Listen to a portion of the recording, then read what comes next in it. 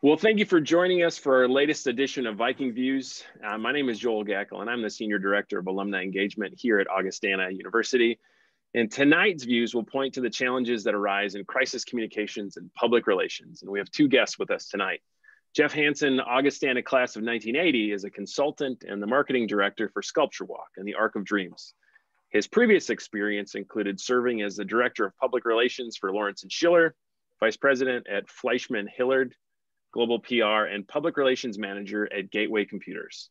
Hanson has worked closely with the award-winning Augustana Public Relations Student Society of America, training new professionals in the PR industry and beyond. Dr. Michael Nitz, Augustana class of 1989, is a professor in the Department of Communication Studies. He's also a Fulbright Scholar whose research interests are in the international media coverage of political and environmental issues, as well as the role of late-night television comedy in the political process. He recently received Augustana's Jane Zlotic Research Fellowship Award for work in Norwegian and German media coverage of the US presidential election. He's the advisor of the Public Relations Student Society of America campus chapter and has led several international courses. Gentlemen, thank you so much for joining us tonight. Thank you for having us. Yeah, okay, so both of you are Augustana students, so let's start with that. Can you tell us maybe a little bit before that, what the journey looked like leading up to when you arrived on campus? Well, I'm a South Dakota kid. Dad was South Dakota Highway Patrol, and we moved around a lot for his work. And then I actually graduated from Pipestone High School, went to Gustavus for a year, and then I transferred to Augie. And I had a German teacher tell me, you should teach German. And then my communication professor said, well, don't major in German because all you're going to do is be a teacher. And here I am as a teacher. And so it was a great time at Augustana, very interdisciplinary, lots of good challenges, and got to make a lot of new friends. So it was a good time there. Yeah, I was raised Lutheran and Norwegian. And so it was predestined that I went to Augie.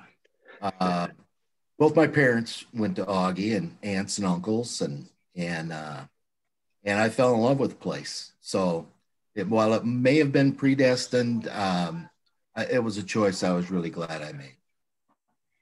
Okay. And do you both have a person or individuals who you feel like really impacted your life during your time here on campus? First, I would say Michael Pfau, who has passed away. I remember in 1988, he is a huge Dodgers fan. He was smoking his Camel cigarettes as we were collecting data on the Bush-Dukakis race. And he was a huge influence on me. Stefan Lotsky from German really inspired me there. And then a guy I work with today, John Bart, whose office is right next to me. And so those are probably my three biggest influences. I think probably my biggest influence was Dr. Jim Meter, one of my sci profs, and my advisor, and he was pretty young when he came on staff, but he was a good steady hand, and just a lot of fun to be around, and really really made you think, and not in a way that was threatening, but in a way that was enlightening. Oh, and then Elsie. Elsie in the cafeteria was unbelievable. Cinnamon rolls to die for. They are legendary. You are not the first or the 10th person who's told me about that. That's for sure. So as we start, you both carry different roles in kind of the PR crisis communications world. So Michael, you stayed in the academic setting and are helping to lead students thinking about it in their journeys. And Jeff, you moved on and did it for a career. Can you maybe both talk a little bit about where that overlaps and how it diverges? 5 letters, PRSSA. It's we have an award-winning nationally affiliated chapter. This is basically a student-run firm. And at Augustana, you have to have a professional advisor that is going to keep you abreast of current trends in the industry. Every year, the students go up to Minneapolis and compete in a competition against schools from all over the Dakotas and Minnesota. We've won quite a few of those awards. But the neat thing about it, where you're talking about overlap, is we go to the different firms The director of media relations for Target is an Augie grad. We do nonprofits and sports, and the students are able to hear firsthand examples of crises and other PR situations, and that helps refresh my teaching and knowledge. And then I learned from Jeff that way, and then the students are able to do some of these experiences as well. So, you know, for me, the overlap is every time I've had interns, and especially working with Mike's group with the PRSSA, is they really have some good intellectual curiosity. And they'll ask questions that remind me I'm never done learning. And I really appreciate that.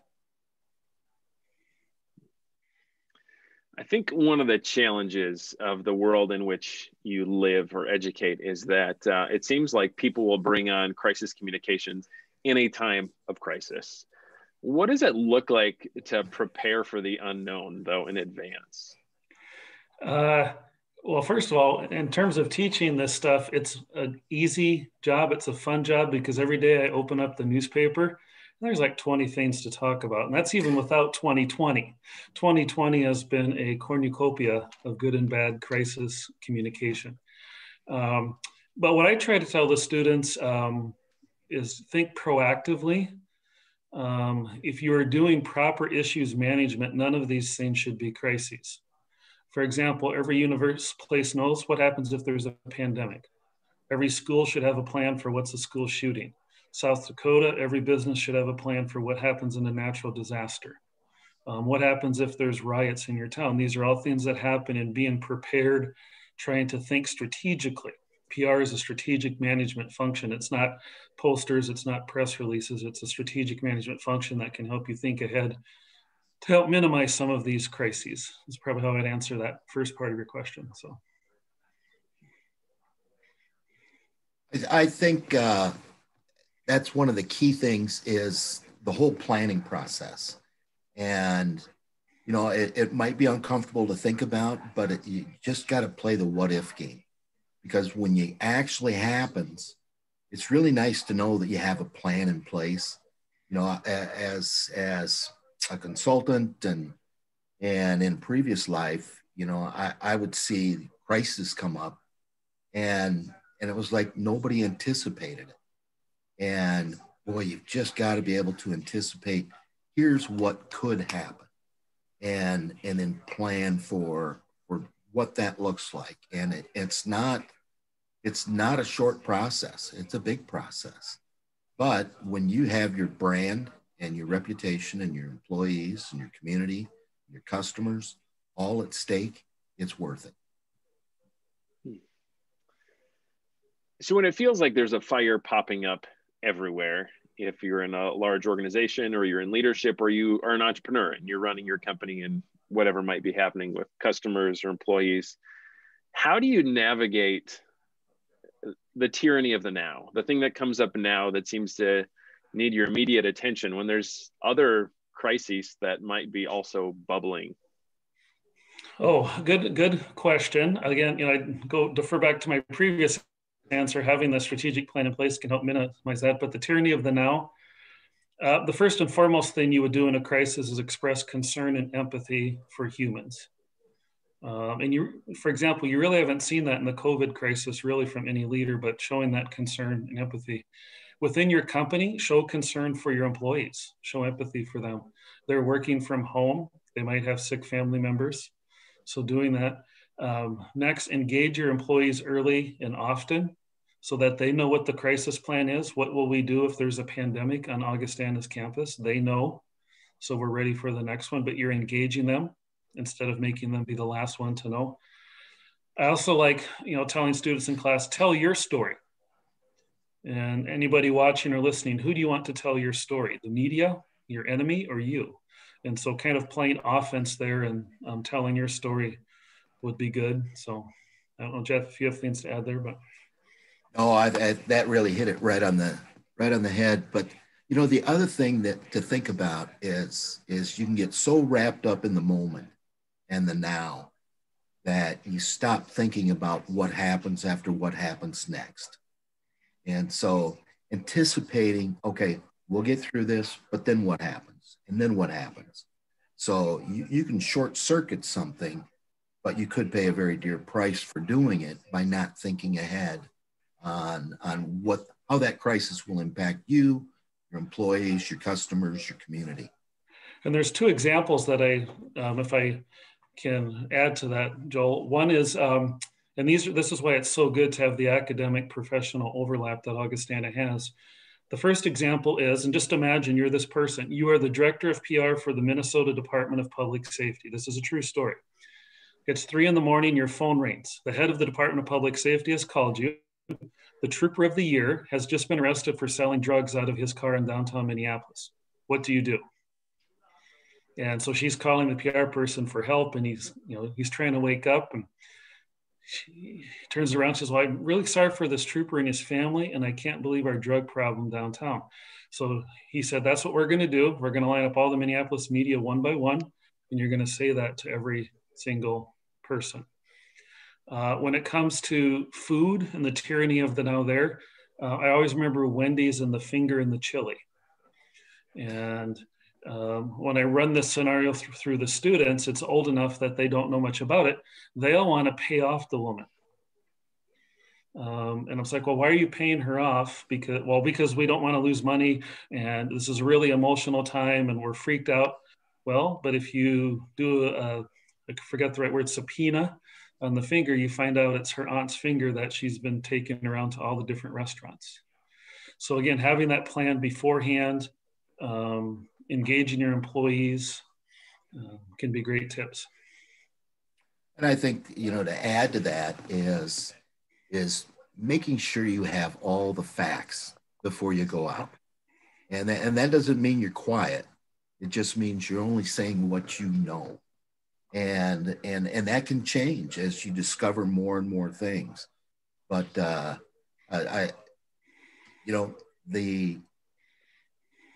it opened up so many different things with that particular case, and now it led to skepticism. I think Wendy's handled it well. And I don't think their brand was hurt other than in the short term, but in the long term, I think they did just fine. Well, let's pivot a little bit to COVID. So there have been no leaders who have done well throughout. I think all of us are human. We have our times where we've done well, we've done poorly. What was a time, maybe even since March to now, where you felt like a leader led particularly well in a moment? And then what did she or he do that made it so they led well in that? I was going to say the ones that led poorly, those are pretty easy to come through. I think Governor Christie recently, although he's technically not a leader anymore, that stands out to me. This was after he was diagnosed. He walked the fine line between the people who say, wear a blankety blank mask and, hey, this is just a hoax kind of disease. And I'm going to paraphrase him here, but he said, we should not be locking down. We can do this without having to lock down, but we also need to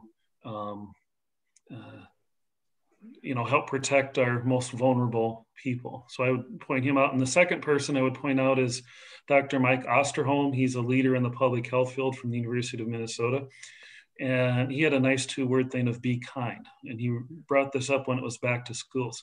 There's no such thing as bringing your kids back safe to school, even in a non-COVID time. And he said there's the teacher who's nervous because she's 65 years old and she might be at risk.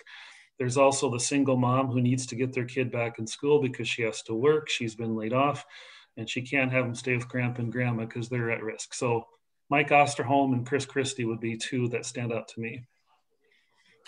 I think those are good choices.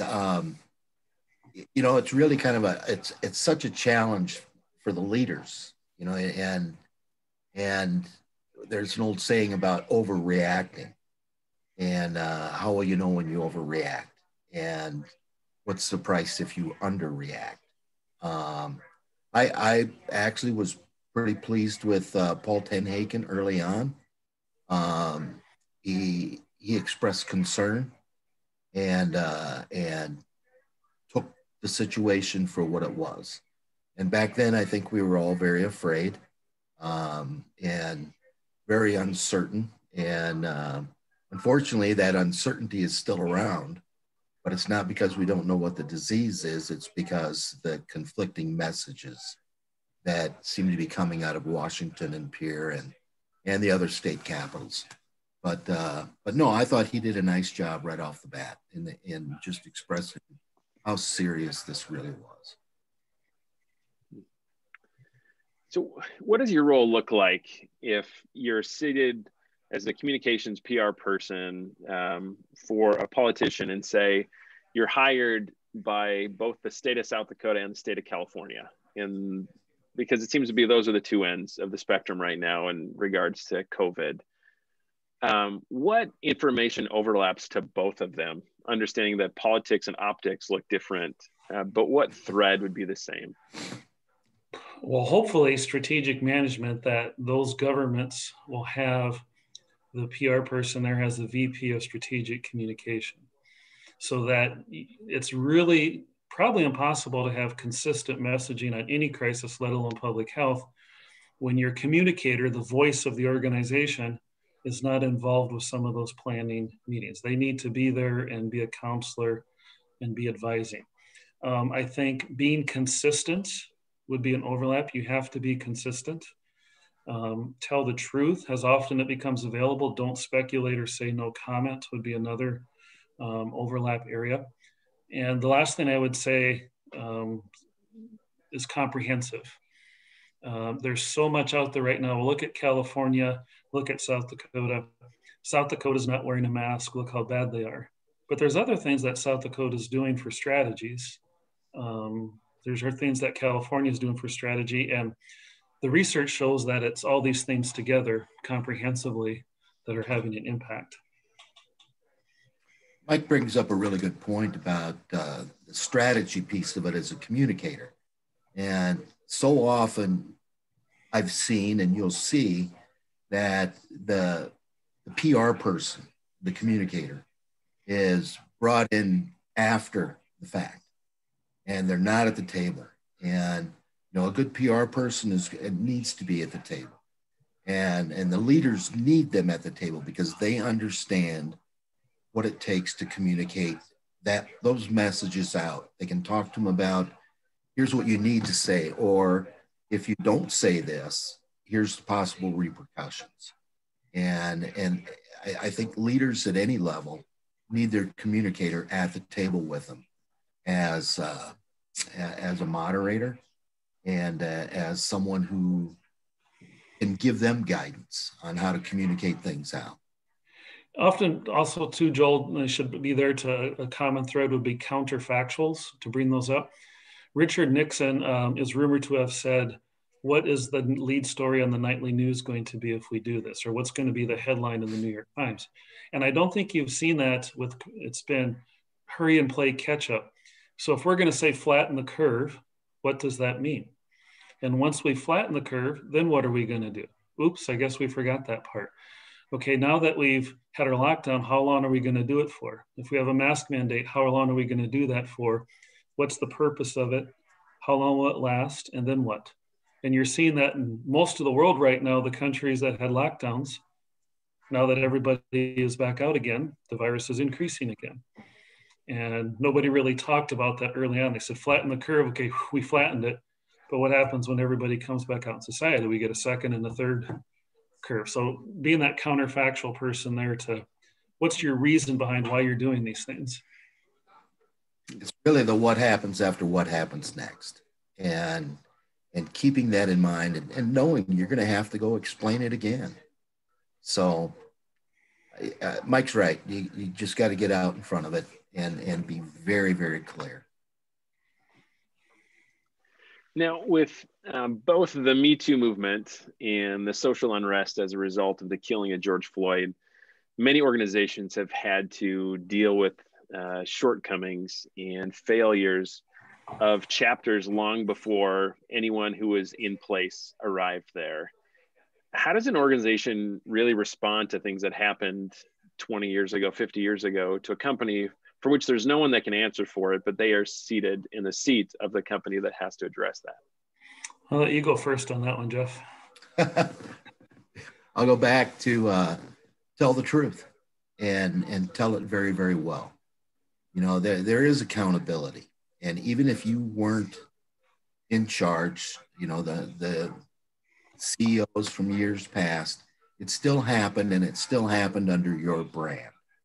And it goes back, express the empathy, care about people and who it impacted.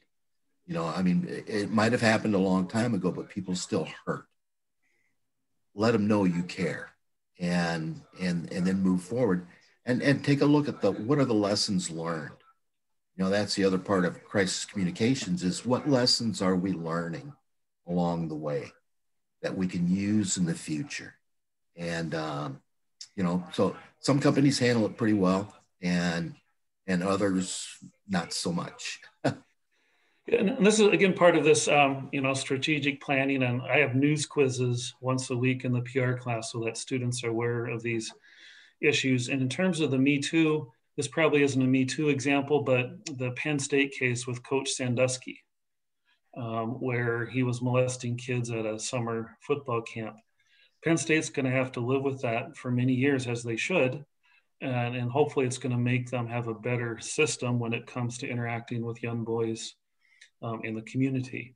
In terms of the George Floyd case, people for years have warned about police communication. And I'll take that focus for tonight's theme. How can police be better communicators?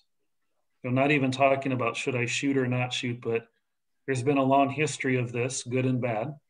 One area that you can pivot on, of course, too, is you can look back to the founding principles of the country and say, can we build off of those as a company and use those? I mean, Martin Luther King used those to promote diversity, using the Bill of Rights, using the Declaration of Independence, using Abe Lincoln and Thomas Jefferson, and pivot on those and use that history to your advantage.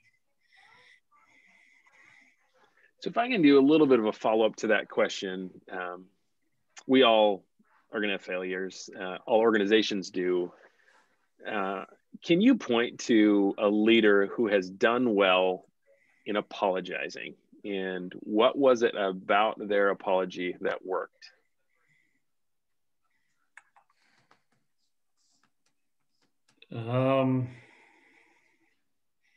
I can think of there's two companies, Johnson & Johnson after the Tylenol scandal and Jack in the Box after the E. coli scandal. They both did really well. They did not say no comment. They did not deny. Jack in the Box helped the kids in the Seattle hospitals who were dying from E. coli, and they completely changed their systems.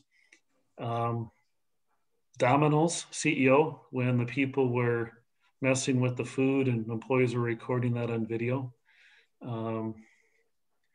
But I'll also have to think a little bit. Jeff, maybe you've got a leader that comes right more to mind.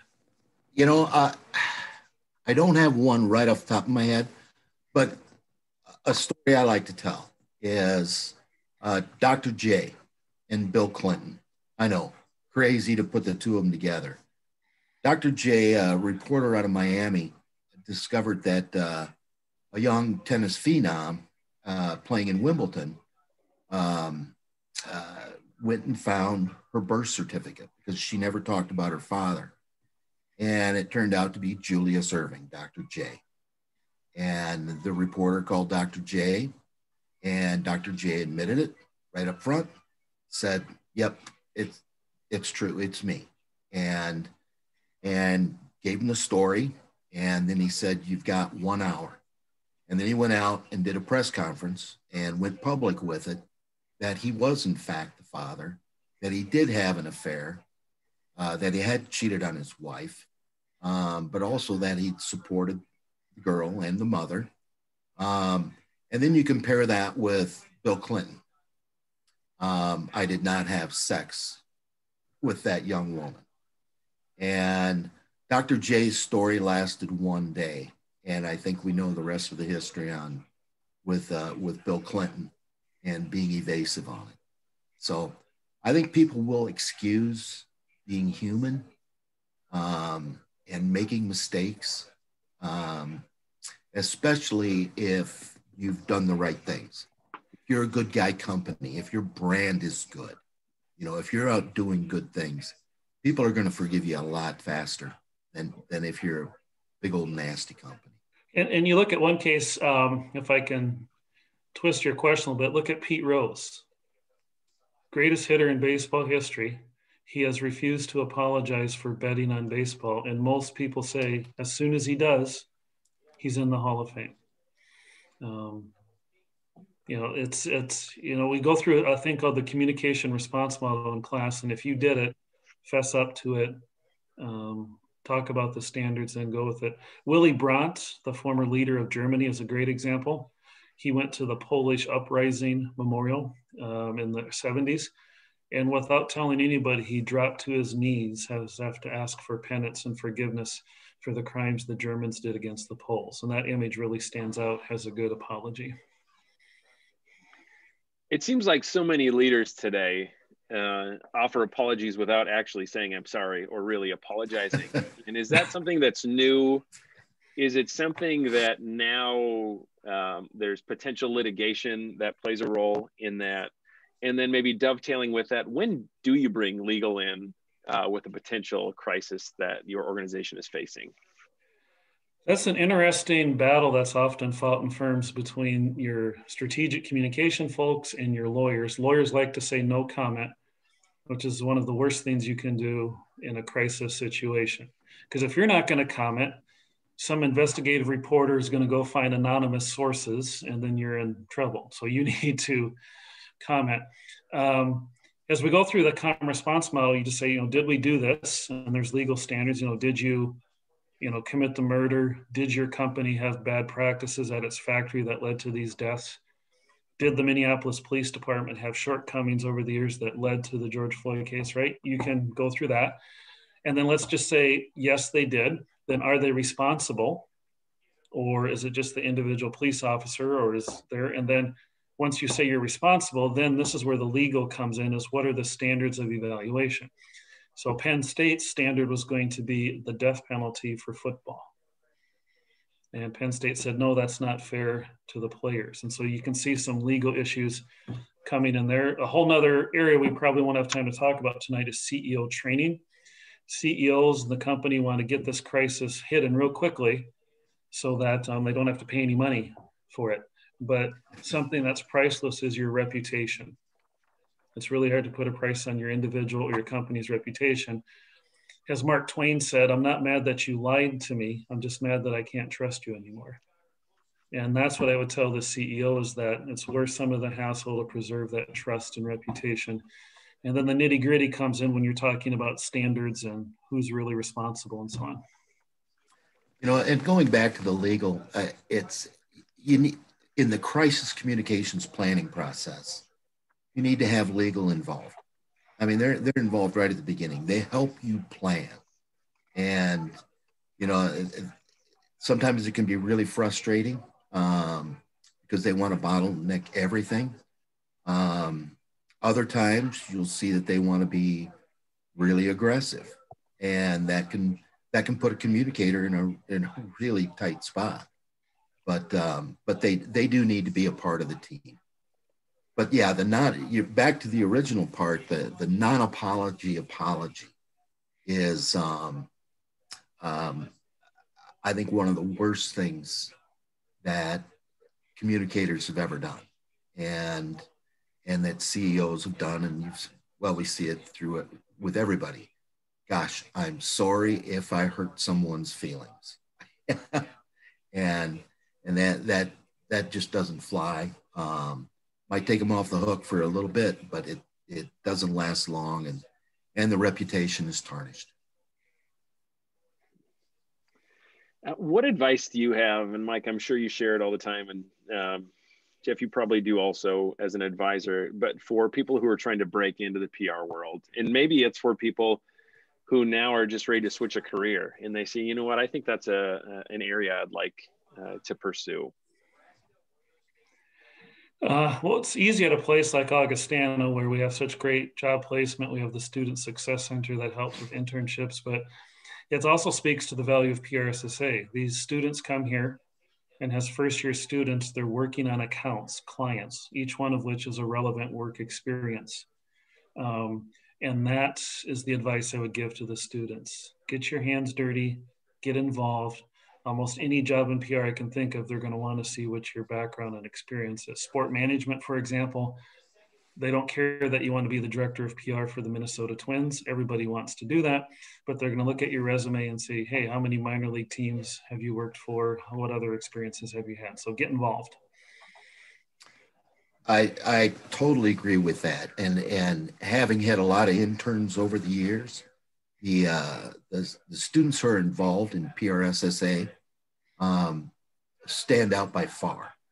But I would also say, be curious, be really curious, follow the news and ask questions. Don't just absorb it, analyze it.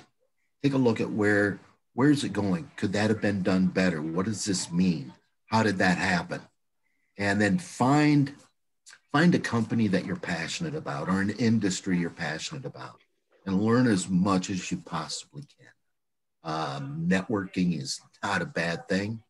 Do that, but really being prepared as a student or even in a mid-career case. I think this would be great. Can I do it? And what's it take to do that? So, I love the fact that I never stop learning something new every single day about PR. And I've been around the game for quite a while. So it's exciting that way. And some things stay the same, but there's always different iterations, different scenarios, things you don't know.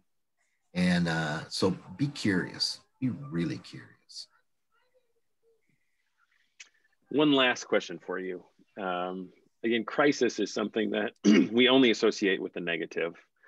So what does success look like from a crisis communications perspective? Confidence. At the end of the day, having that reputation still there for you.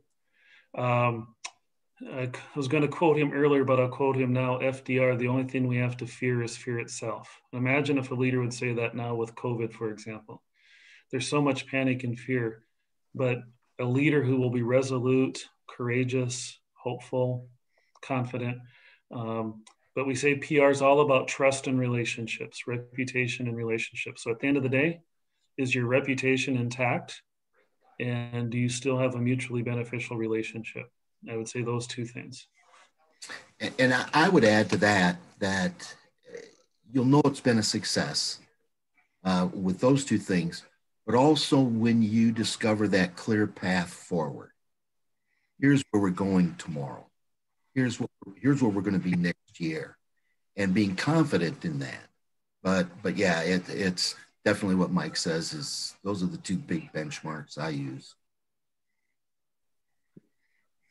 Well, thank you, gentlemen. Thank you so much for joining us tonight. And I feel like in this era, in this time of crisis, realities that are happening out there, I also want to say thank you to all our frontline workers, first responders, yep, our technicians, our nurses, our doctors, and everyone who's facing COVID head on in these incredibly challenging times.